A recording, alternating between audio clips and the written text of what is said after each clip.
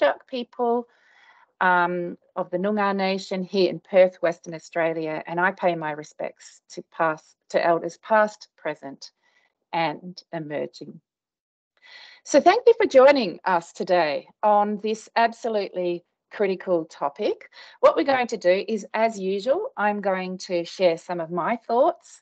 And then we have two fantastic ARC Laureate Fellows, Elaine Holmes and Catherine Lovelock, who are going to share some of their tips. And of course, we will have an opportunity for questions. So our usual plan applies. One thing that is going to be a little bit different today is that normally I begin with some of the research evidence on whatever topic it is we're talking about. But actually, this is a topic where there's not so much research evidence, or at least I couldn't find any. So we're going to do a bit more crowdsourcing today. So, which is why I asked you all to think about your top tip for teaching, because I would like at some point into today's discussion for you to share that top tip on the chat function. So really, we're going to just get everybody's ideas about how to address some of the challenges of balancing teaching with research. I guess what I'd like to first of all start off by saying, you know, of course, we live in a world in universities where there have been a lot of changes happening, you know, compared to the universities of old. We've seen changes in funding models in universities. You know, we've seen the growth of large numbers of senior administrators who put in place lots of processes and performance checks and so on. So, you know, you might sort of crudely call that managerialism. So we've seen big changes in universities, and they flow on to affect the work of all of us. I think sometimes we face ever expanding expectations. So it's not just teaching and research we have to do. We also have to have impact. You know, we have to meet the sustainable development goals. We have to do all sorts of different things. All of the initiatives of the government flow down to affect what is expected of academics. We've got more precarious contracts, as many of you would know, many of you will be on. You know, we've got a shift towards students, you know, students being sort of customers, I put that in quotation marks, and that's a different mindset around students actually compared to historically. And also, we were just chatting last night at dinner about how sometimes the autonomy that was once present in teaching has been eroded due to all sorts of different factors. So quite obviously, there's a real urgent need for some systemic solutions around some of these challenges because they play out with burnout. And we've talked about burnout of academics a lot in this series. And there's another book out on it, and there's lots of research on that topic. I did just want to quickly share with you something I found that was published in Nature, I think it's the Nature Career Journal or something, about academics engaging in quiet quitting, which is a sort of trendy label given to something that's we've always known has happened in organisation, and sort of when people withdraw from organisations. So what you can see there is these more than 5,000 academics are asked, have you dialed back your work since sort of COVID, basically, since March 2020? And you can see that 75% of people have said yes. And then what were your main reasons for dialing back, for putting more boundaries around? Burnout, you can see, is the big factor. Not willing to work overtime that's not paid, not being recognised by a supervisor, not having enough time, no financial incentive, lack of care for lack of support for care responsibilities or other. And what activities did you reduce your efforts in? I thought this was sort of interesting. And you can see conferences is the big one, actually, you know, which is sort of sad, actually, because that's one of the great joys, I think, of being an academic. But you can also see peer review dialing back on that. You can see committee membership, you can see mentoring, And you can also see some dialing back around teaching and other. So, you know, it's going to be interesting to see whether some of these systemic solutions are taken more seriously, you know, when everybody realizes that the work just can't get done because people are pulling back a little bit. So I just wanted to set the scene. Sorry, it's a bit of a miserable introduction, but I guess what I just want to flag as we talk about sort of ideas for teaching, that the context is one in which this is not any individual's fault. This is the context in which, you know, many people are systemically overloaded. So I just wanted to start with that as sort of the framing for the discussion today. So what we will do today is, I really want to, we had more than 430 people register for today's session, and we got, I don't know, at least 100 questions submitted by people, by yourselves. And these are roughly the 4 themes that those questions came in. So what I'm going to do is go through each theme, and I'm going to ask you to share a tip if you have one about that theme, because we're going to do a bit. So we're going to do a bit of crowdsourcing, basically, for solving, not solving, because as I've just said, I don't think we can solve some of these challenges, but supporting each other and trying to make some of these challenges that we all face just a little bit more manageable. So these are the 4 themes. First of all, managing teaching load alongside all of the other things that we need to do. Some questions around specific challenges. So for early career researchers or people with small children or others. People asking for tips for teaching efficiently or automating tasks, those sorts of ideas. And then 4th, lots of questions about how much priority should I give teaching, you know, in the course of my career.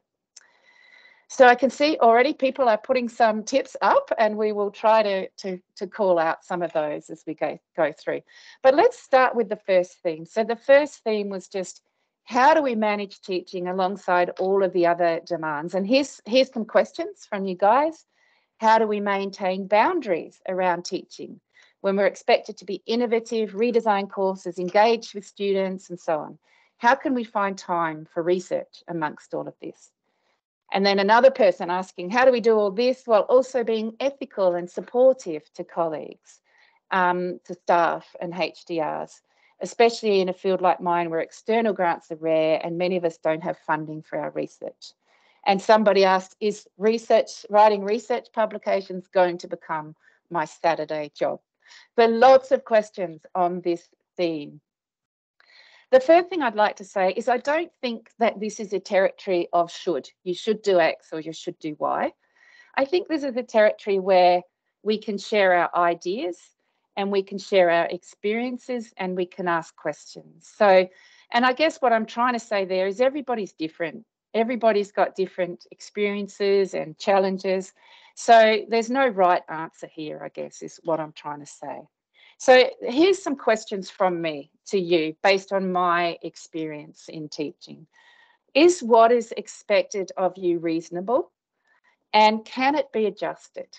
Now, it might not be able to be adjusted, but I encourage you to ask that question and to think whether there is any scope to renegotiate or negotiate your teaching expectations. So what is your schedule? How many preparations are you doing? Actually, someone asked a question, and it might be in one of my next slides, saying that that you know, they sort of expecting junior people to do more. In fact, the best universities should reduce teaching load for early career people, not the other way around. It shouldn't be that the early career people are loaded up with teaching and the senior people get it easy.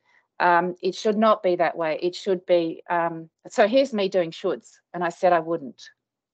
But I'm talking about organisations here. Organisations should actually be supporting those more early career people with lower loads. And if you don't have that and you're an early career person and especially a new early career person, I recommend that you try and negotiate and find out from others who is getting better deals in their university, then use that in your negotiation. So share such and such a university give a better deal for their early career universities scholars. Why are we not doing that? I also think, are you sometimes expecting too much of yourself? Are you being a perfectionist? And I did see a little comment in the chat about somebody being a perfectionist. Yeah, 1,000,000% or some large number of perfectionists, always feeling the pressure to perform. I use a physical diary to block out my time and keep me on task. So that's a great tip in itself. Feel free to lower your standards if that helps you survive. That's my advice. How do you organise your time? Again, lots of people try and chunk their teaching. So they have teaching weeks or teaching days or even teaching mornings. And that can be a way, and of course, conversely, a research day or a research week or a research afternoon. And then, of course, managing your time so that you're not responding to students and so on when you do have those research chunks. So looking at how you organise your time. How do you manage student expectations? How do you manage other people's expectations? Are you doing everything you can to manage when students can contact you and how they contact you so that you're not getting those hundreds of emails from students? And we talk a lot about time management in this series. Are you exercising good time management habits with your teaching? Are you in control of your teaching prep? You know, I think I've shared this story before with this group. You know, I was one of those sort of perfectionist over preparers. And my strategy was to not allow myself to prepare until, you know, the day before or even the night before. So then you can't over prepare because you actually don't have time. That was my personal strategy, and that's what I needed to do.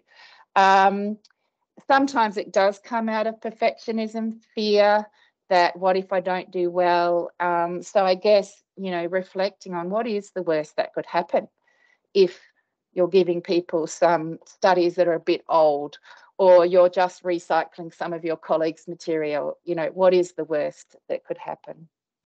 Can you substitute? Are you being clever and strategic about your teaching? Can you substitute prepared lectures, which take a lot of work, occasionally with class discussion, review, group activities, guest speakers? Are you using all those sorts of strategies? Have you thought about your due dates for things, making sure that they're staggered? I put, are you correcting your PhD students' spelling? I don't mean that literally, but what I mean is, are you going overboard in some of your supervision? I find myself doing that automatically. I try to stop myself, but I just almost can't. But the point there is, are you going too far with the feedback that you're giving, for example, with the PhD students? So I've put this in chat already. This is there's a centre of teaching in California, I think it was, and I found some of these tips came from there, some of them my own, about managing your time as a teacher. So that resource is there for you. But really, I want to ask at this point, what tips do you have for juggling teaching, managing teaching? I don't know what the right word is there, balancing teaching alongside all of your other demands. And I'm just going to pick out a few of the suggestions that are made. Accept that 80% good is good enough. That's what we're talking about with, you know, lowering your standards, not being a perfectionist. I divide my daily work hours, says Leah, and always start my day with at least 2 hours of research and writing time. So that's a fantastic tip. Getting in, you know, if that's something that's, you know, we've talked about this as well before, you know, research tends not to be urgent. It's important, but it's not urgent, which means we don't do it. So scheduling in time for what is really important, but not necessarily urgent. And so that's an excellent tip there. I think that Karen has said, understand my own waves of energy and try to put the hard tasks in the top energy level spaces. That's a great suggestion. You know, for me, I'm very precious about what I do in the morning, which is when I've got energy. and much less precious about, I have meetings in the afternoon, right, because, you know, I don't necessarily need my full brain for that. Oh, somebody's put get on board with AI. Fantastic time-saving tools are available. And I might ask that person, which is Eleanor, we're going to talk specifically about tips for AI and stuff. So we might even ask you to be more specific. So thank you guys for sharing any tips. I'm going to go now on to the second specific theme that emerged. And this was sort of challenges for people in particular groups.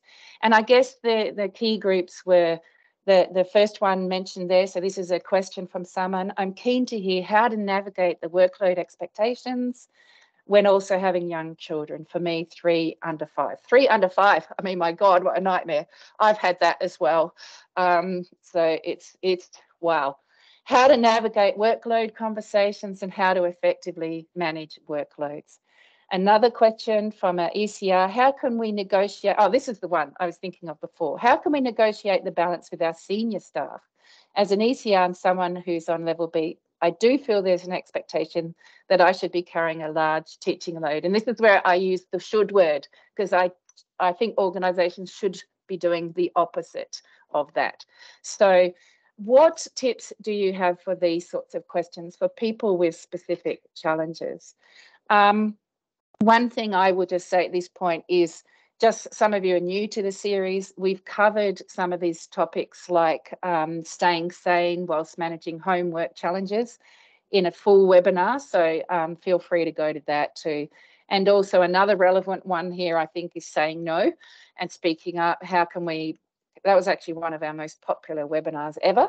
You know, how can we be more assertive so that we don't end up saying yes to everything and getting completely overwhelmed?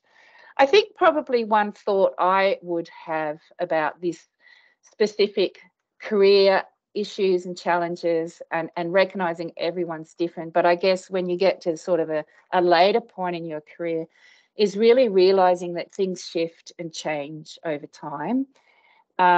So that's important, and you don't feel like that when you've got 3 children under 5, because you're just in survival mode most of the time. Incredibly quickly you move into a time where your kids are growing up and leave and stuff. And I guess what I'm trying to say by that is that means you might make choices at certain points in your career that you wouldn't make at other points in your career. And I think that's actually okay. So, you know, again, this is why I'm not keen on this idea. You should never work weekends, okay? Sometimes in your career, you will have to work weekends. What we hope is you're not doing that for the whole of your career. That's not a sustainable situation. So what I'm saying is just recognizing that, yeah, there's no hard and fast rules, and you have to do what you need to do to survive, and that things change over time. So again, I'm just going to invite anyone who's got any tips or thoughts or philosophies for people who are in these unique situations, how they can survive. And I'm just going to see I can see some great research-focused AI tool ideas coming up. Thank you, Eleanor.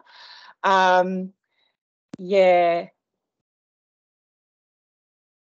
So establish what the expectations actually are. Some of the power of the university is harnessing our own need to get it right by not telling us what right is. So we take on too much out of fear of getting it wrong. I have a 5-year plan of what I intend to do. And if things come up that don't fit, I don't do it. And thank you for sharing that, Karen. That's about really being strategic and goal-focused and prioritising. Just seeing if there's any others. Yeah, so someone's just mentioned that having to look after a parent at a particular time means, you know, you're going to have to dial back. And of course, that's the thing. These are times when you must dial back. So sometimes you might be surprised if you ask for additional support. I think we sometimes think we need to do it all when in fact there are resources around to help. And that's a great observation. Yes, somebody child raising tips. Enjoy the time. They will be 18 before you know it. And that's, I think, what I was partly trying to say with things change. and they feel like they won't change if you've got 3 children under 5, but they do, and they change quickly. So, and I have to say, I do remember interviewing female laureates, and I had a really profound interview with a senior laureate, and it's actually it's on the website, and she actually cried when I talked to her, because she had such a sense of regret of not spending more time with her kids when they were young. And she really was saying very strongly, I wish I'd done it differently. Now, that doesn't apply to everyone, I understand that, but that's what she shared. So that's the second theme. Let's go to the third theme. And I think I think it was Eleanor put some great tips about using AI. And of course, we got ChatGPT, and someone made the joke last night, we use ChatGPT to mark all the assignments generated by ChatGPT. And so, using these tools is important, but also things like reading student drafts, marking. Has anyone got any tips just for doing things really efficiently? And I'm just going to give you just a couple of seconds to share. Work in teams if you can.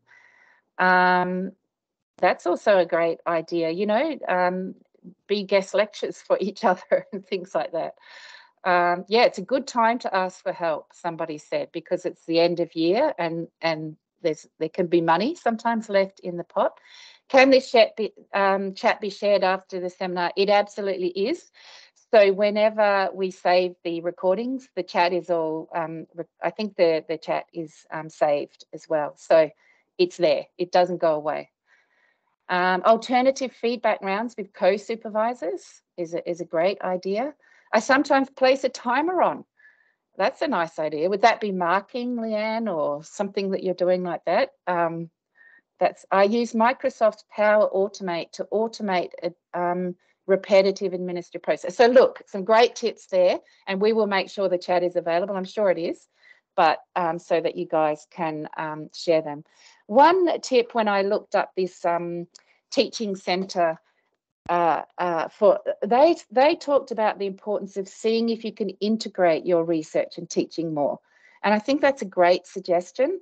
They have this little matrix, which I won't talk through, but it's in the slides, which will be put up online, of how you can do that. And they actually give little tips for each part of the matrix. And just in the interest of time, I won't go through all of them, but I did really like one of them, which was this one, where my cursor is. Each year, share with students a body of work produced by a previous group of students and ask them to make improvements and additions to it. Repeat this process until publishable materials are produced. that one might only apply to more advanced students. But look, there's a whole bunch of tips there, and I have put where I got these resources from in the chat, but also they will be on the slides. And we will put up, someone is asking, how do we get to the previous webinars? We will post the link for you in this chat in just a moment. So we've shared some of those tips, and I just want to finally come to sort of thinking about this from a more career perspective, because we had a lot of questions like, should you care about your teaching? Does it really matter? Isn't it all about research? And again, this is a real historical shift that's happened with universities, to sort of shift away from the teaching side of things to focus on the research side of things.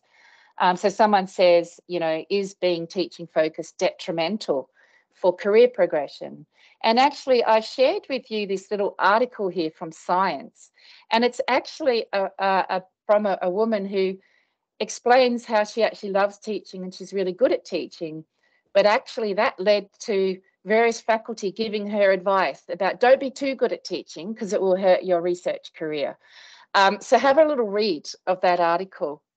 But actually what that person goes on to talk about in the article is actually how her teaching made her a better researcher. So she talks about so what she learned was that what she learned over time, the best way to teach people who she was teaching was not through didactic lectures, but through discussions and problems and all that sort of thing. And she said, in the lab, I adjusted my mentoring style to match the teaching approaches that she'd learned had worked well, leading with empathy and providing individualized support. And my team exploded with productivity. So there's an example of someone who found a great synergy between teaching and research. So I just wanted to say at this point, it doesn't have to be teaching or research. It can be both, and both can work very, very successfully. It can be either as well. So there's lots of different ways of being a successful academic. One of the things I think is sometimes teaching gives you things that research does not, and vice versa. So sometimes I think they complement each other in really nice ways. So in research, we're often dealing with long timescales, lots of rejection of our papers, etc. In teaching, we often get immediate positive feedback, for example. So we can feel like we're making a difference more quickly sometimes with teaching. It depends, I recognise, according to what students you're teaching. But so I think sometimes they can work really nicely together because they give you different things. What's your perspective on teaching and research across a career? What's your philosophy? And someone says, I thought that COVID might have reinforced how our students are so important to our universities, but I feel the emphasis on research for promotion has returned stronger than ever. And this is, I think a common experience that research is prioritised. And this is where hopefully that systemic change of having promotion pathways for people that are more teaching oriented, it can be really important. And I know that our university has some of those pathways. I keep a reflective journal where I document tasks I've completed or been involved in during the month with OneNote for evidence. That's so important. Sometimes I think if you don't write it down and you forget what you've done, it doesn't count, which is actually a ridiculous mindset, just to be clear, but sometimes it feels a bit that way. Right, guys, well, that is all that I have to share about teaching myself, but there is a fantastic array of comments, and I wish I had time to call them all out there. At this point, I would love to introduce our two panelists today. And first up, we have ARC Laureate Fellow Professor Elaine Holmes from Murdoch University. And she is a computational biologist and an amazing researcher, a highly cited scholar. And she's going to share with you some of her tips. And then we will go to ARC Laureate Fellow Catherine Lovelock, who is also a biologist, I think, which is very unusual to have two people from a similar discipline. But she's from the University of Queensland, and her research focuses on climate change, and you can see some of the fantastic things that Catherine has been doing. So I'm going to stop sharing my screen at this point, and I'm going to pass you over to Elaine, who's going to share some of her thoughts about the challenges of juggling teaching and research. Thank you, Elaine. Over to you. Thank you, Sharon. So I'm going to start with a disclaimer that I really still, even at this point in my career, often get it very, very wrong. So it's been a career-long struggle to maintain the right balance between teaching and research, and also obviously family time and generally having a life. And if you look at the statistics, we all know that the stats show that women are less assertive in the work environment in general. For example, out of 50 students I've graduated or taken on as postdocs, there's only ever been one woman who's asked me and has said to me, that salary is just not enough. And that was so surprising to me and so refreshing. I thought, because I often get it from the men, but not from the women. So, and the same goes for duties. So very, very often people will say, if it's a man, they'll often say to me, I really can't cope with this. I need more time to do X, Y, or Z. Whereas in general, gross generalization, but in general, women just tend to put up with it and take on more and more duties until they do reach breaking point, whether that's the teaching side or the research side. And I think in the chat line, there was somebody who said, just say no. And I think this is a really key point in balancing teaching and research, and very often we don't just say no, we feel we have to do it. So one of the things I've learned is that really you have to prioritise what means a lot to you, not what others think you should be doing, but what means a lot to you. Is it important to you to be the best teacher ever? Is it important to you to be the best researcher ever? Or bearing in mind you can't probably be the absolute best at both, give your absolute best to both at the same time. What's your balance? What do you want your balance to be, and what can go? So a lot of the time, I think we get external requests, a lot of journals, new journals popping up, and you get requests for reviewing articles, a lot of extra things that maybe 10, 20 years ago weren't common. We had, teaching regulations, we had what was expected in research, and there really wasn't. The internet has given us so many really valuable AI tools, but it's also meant that our privacy is ever more invaded. Your students can reach you any time of the day or night.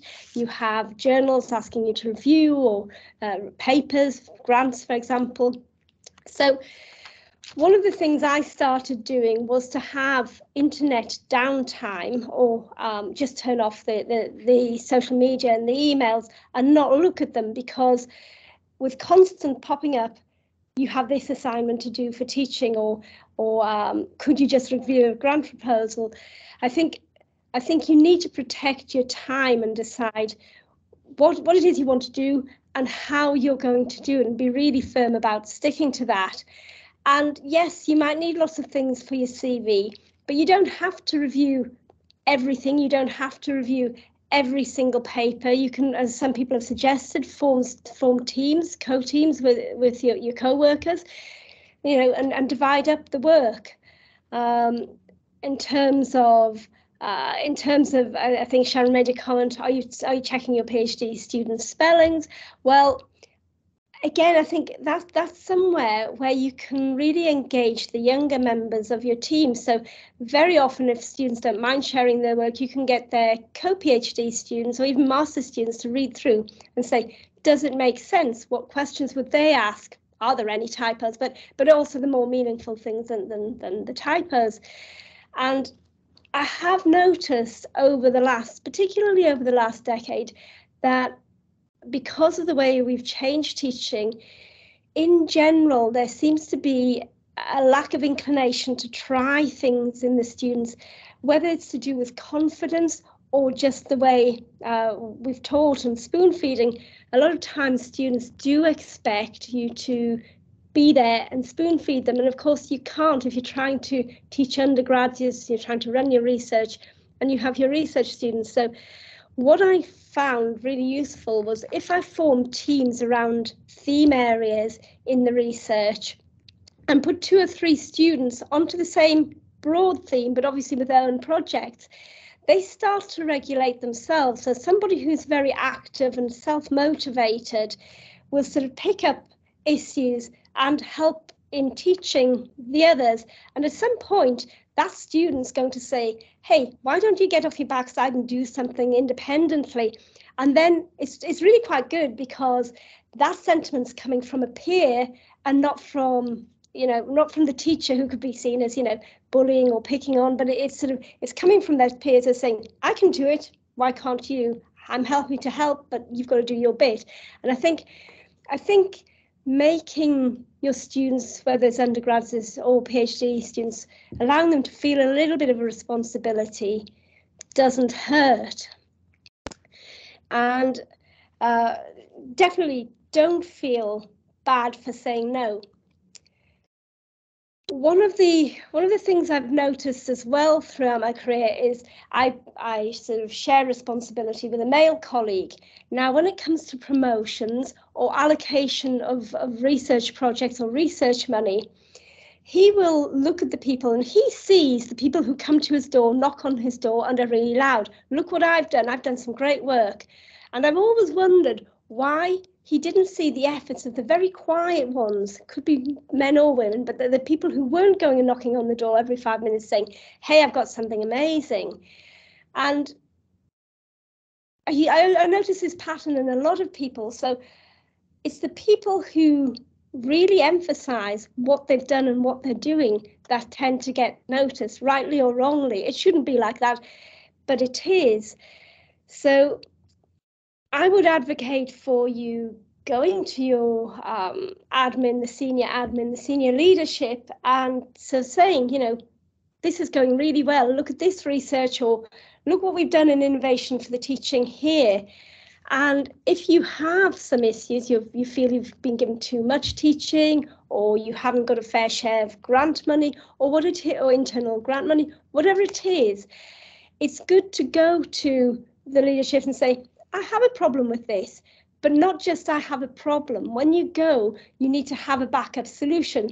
You say, so maybe I don't feel I can do all this teaching, but I've noticed that these two courses teach a lot of the same things. Can we combine them and reduce the teaching hours, or come up with some sort of solution?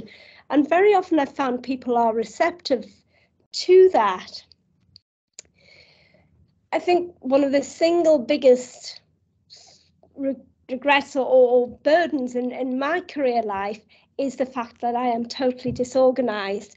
And it wasn't until this year, having had both my teenage children diagnosed with ADHD, that they said to me, Mum, go and get tested. I said, why? What's it going to do? So I did go and get tested, and I found I do have ADHD. I am very disorganized, find it very, very difficult.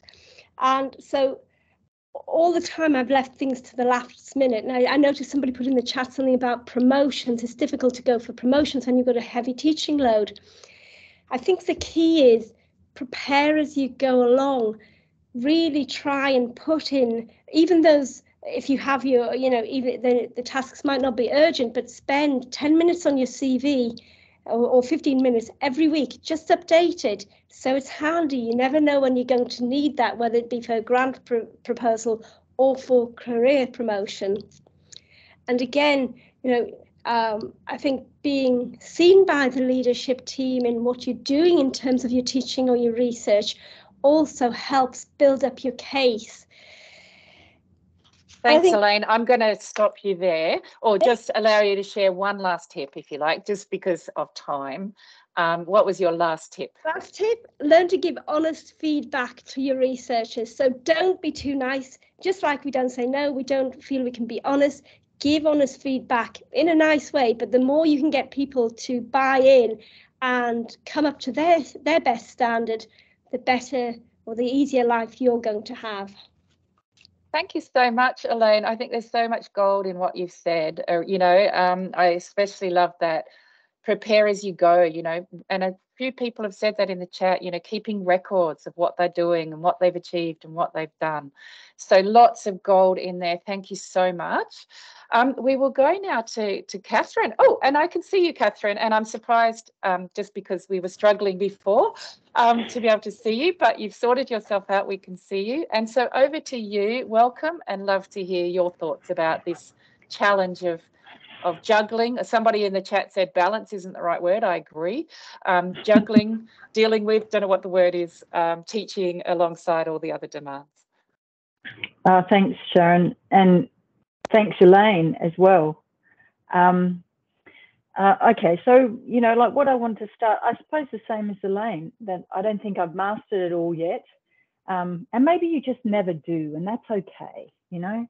And I also want to emphasize that everybody's experience is so individual, right? Because of who you are, because of your personal circumstances, your family, your friends, your work environment. So it's very hard to generalize. And I think what you've got to do is just, you really have to just do the best with what you've got, you know, and work it as well as you can. And I think all these tips are great because, you know, something's going to resonate for you somewhere. So I suppose for teaching, some of the things that I've learned over time is, one, I try and, well, I'm not precious with my teaching content. I share. And, you know, if you're starting teaching, go find a friend who you can share content with, or, you know, use the textbook content and modify it, you know, take shortcuts, right? Because I see the teaching and improving teaching over time is really incremental. So don't try and do it all year one. You know, no, you're going to teach this course for maybe 5 years if you're lucky. You know, some universities, we go through phases where you might get changed what you teach, you know, every couple of years, which drives you bonkers. But, you know, take an incremental approach rather than, you know, like somebody once told me, you know, teaching's a black hole. It's easy to fall in it.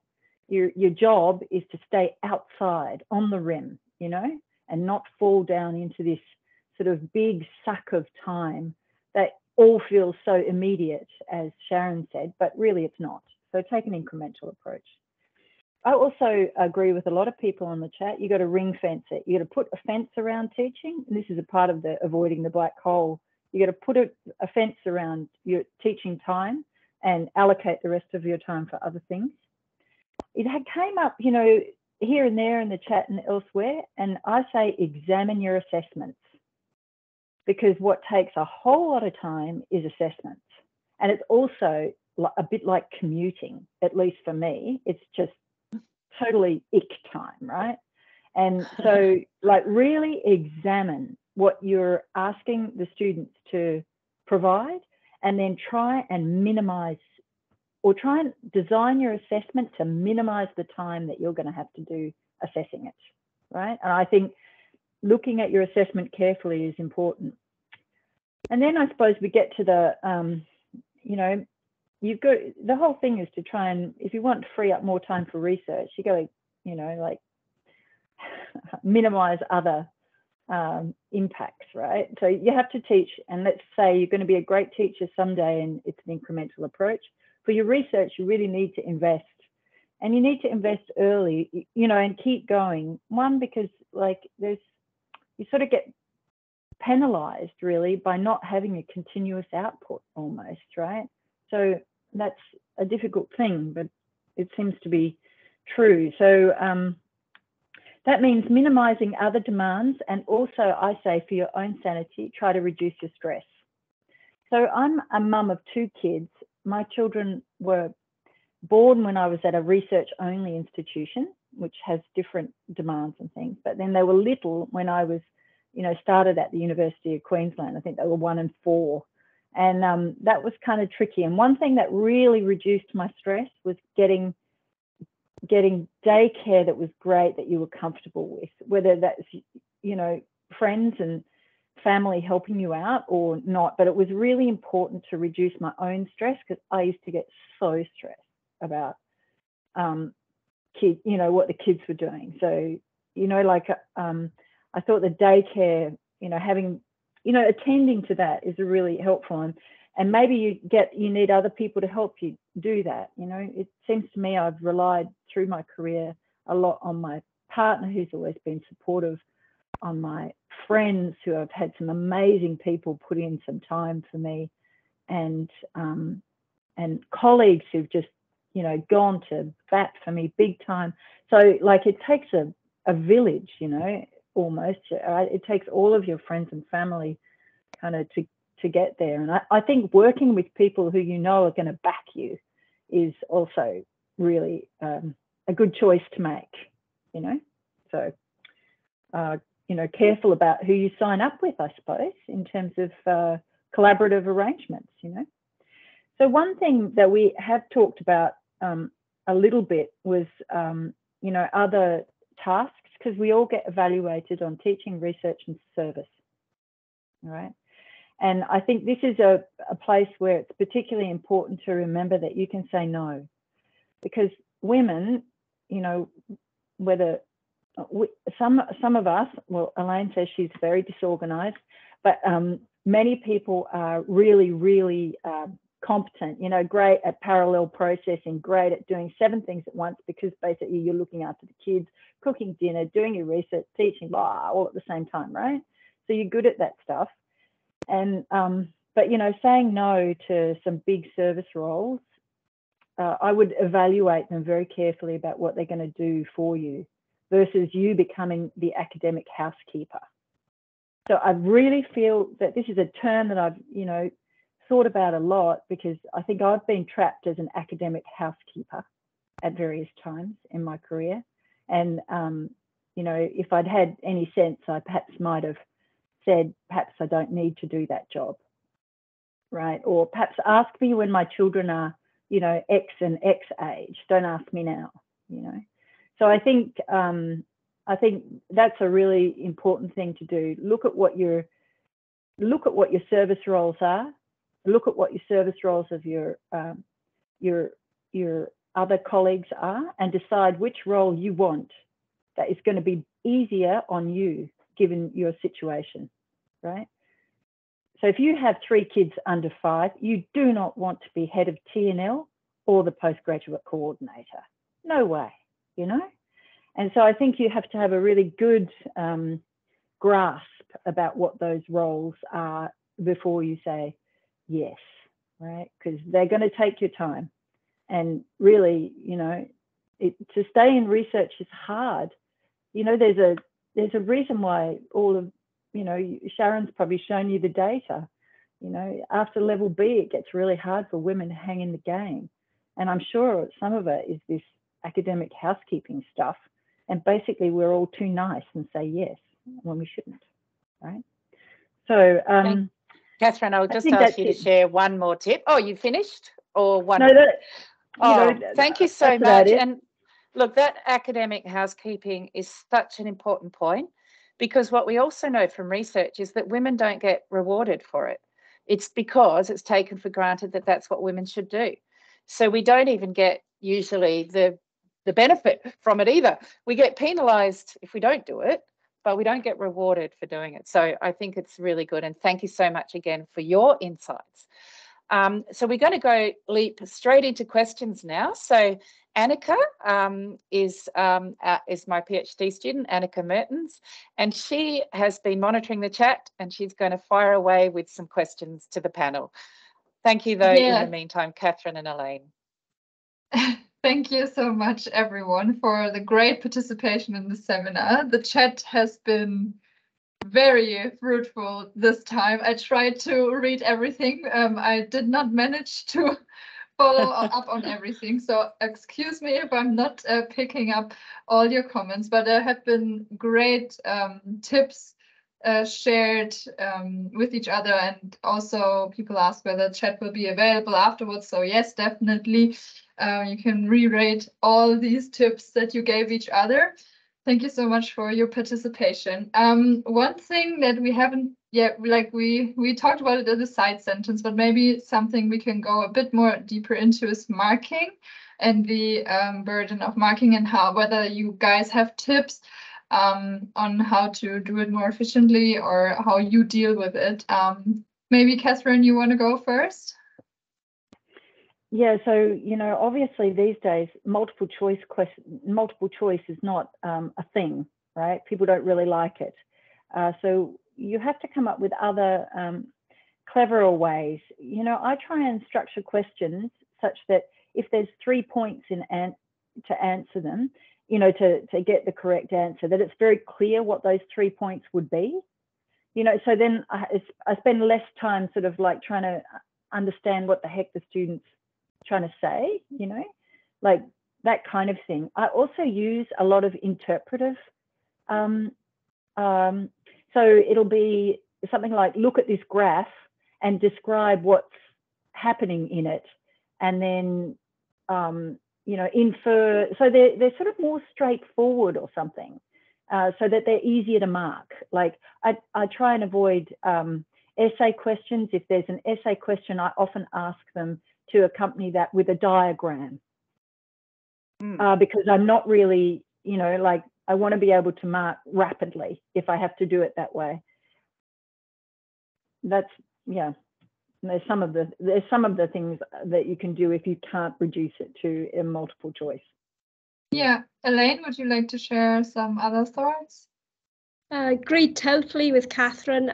Making the questions clear and easy to answer and not open-ended is a good way. But also, I think the other thing I would say is if you sort of break down the marking scheme for the students, you have some way of incorporating that, then they know what they're supposed to be doing. So if something's worth 2 marks, you've got a 10-mark question, and one component is worth 2 marks, they know they don't spend, you know, 2 pages on that. So giving them a better structure also.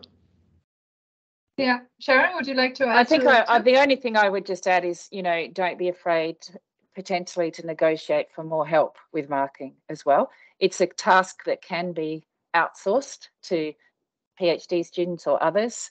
So don't be afraid to see if that's possible. Again, it's this question of we don't ask for things sometimes. So if you've got a lot of marking, you might want to negotiate getting some help. I think that's a great tip. Thank you, everyone, for sharing all of this. Then something else we touched upon very quickly as well is AI as assistants. Are you using any of them? We had a great comment in the chat. It was way more up, but there were some AIs that were summarized that we can use. Are there any you guys are specifically using, and can you recommend some of them? Catherine? No, I'd have to defer to the experts in the room and on the chat. I've been involved in things like MOOCs, right, where basically you become a video and then we just do the live stuff in the lab, right? So they're sort of like minimizing your upfront time, making it more sort of interesting for the students, but no AI involved. How about you, Elaine? Sharon, maybe? Not so much on the teaching side. I found that ChatGPT and some of the other engines are amazing for creating the lay summaries, for example, for grant proposals and in research, or for all the softer sections of the research proposals, and also for doing a preliminary research search, a literature search. So I think, I think they can really help in the grant proposal writing. I haven't really looked into the teaching yet, but it sounds like the people in the chat are way more advanced than me in that. I was going to say, I'm going to share what Eleanor has said. She talked about elicit.org as an AI assistant that helps with literature reviews, consensus, helps automate research flows, and she's got a whole pile here. So I recommend trying those. And look, we might even have a whole session on that one day, actually, if it's a topic of interest, where people could actually show how they've used it or actually show us live how they do it. But I think it's a more broad point, though, too. It is about that efficiency, right? And I think Elaine and Catherine, you both talked about the teaching black hole. And, that's, I think, where self-awareness is important, and understanding what's going on in your brain. If you are spending 5 hours preparing for a 1-hour lecture, what is going on? Can you use the textbook, as you suggested, Catherine? Or what can you do just to be more efficient? Or do you have to do what I do and leave it till the night before just so that you don't do that? But I think just generally always putting that ruler of efficiency, whether it's AI use or just other strategies. So yeah, good question. Thanks, Annika. Yeah, sure. Actually, we have been covering a lot of the questions already in your presentation, Sharon. So I don't want to repeat too many things, but maybe we can touch upon again how to prioritize, or what do you like? Do you have any tips on what's more important, teaching, or like? There's not really an answer to that, I guess. But yeah, but I'll just share again. Message on that.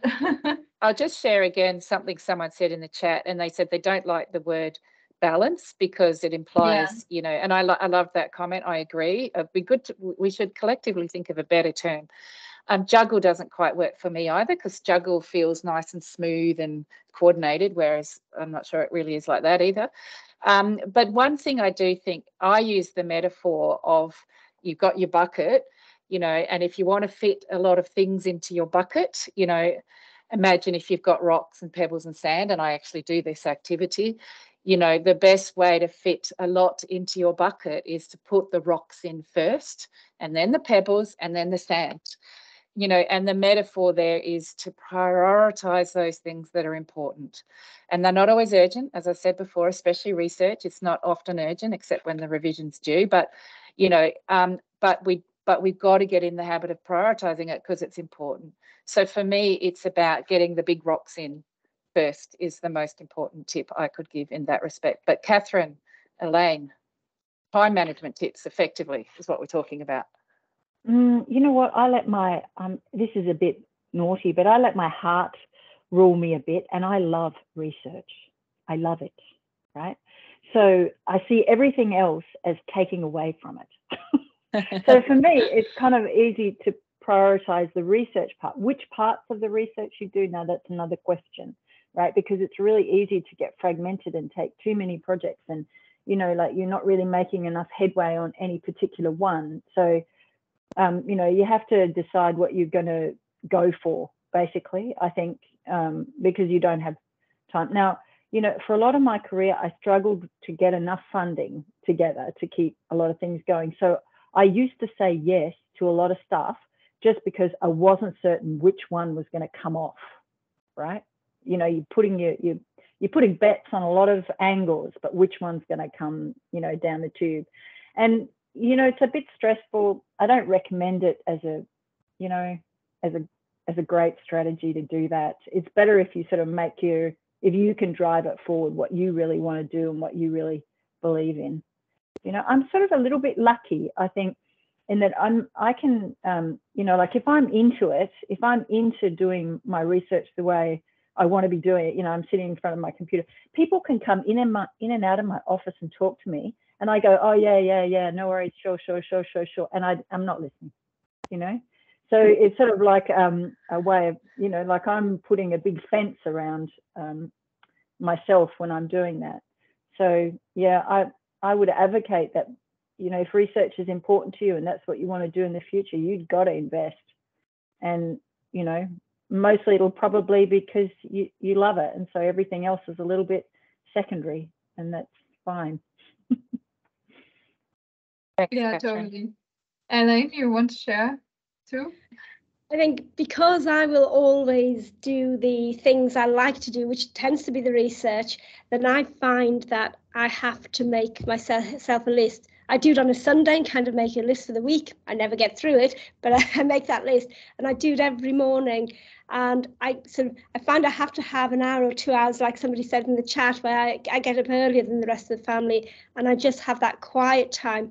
And I try to do the tasks I don't like then, because then I'll battle through with the things I like, but I'm very easily distracted on things I really hate doing. So it's for me, it's really trying to enforce time priorities, but that doesn't work for everyone.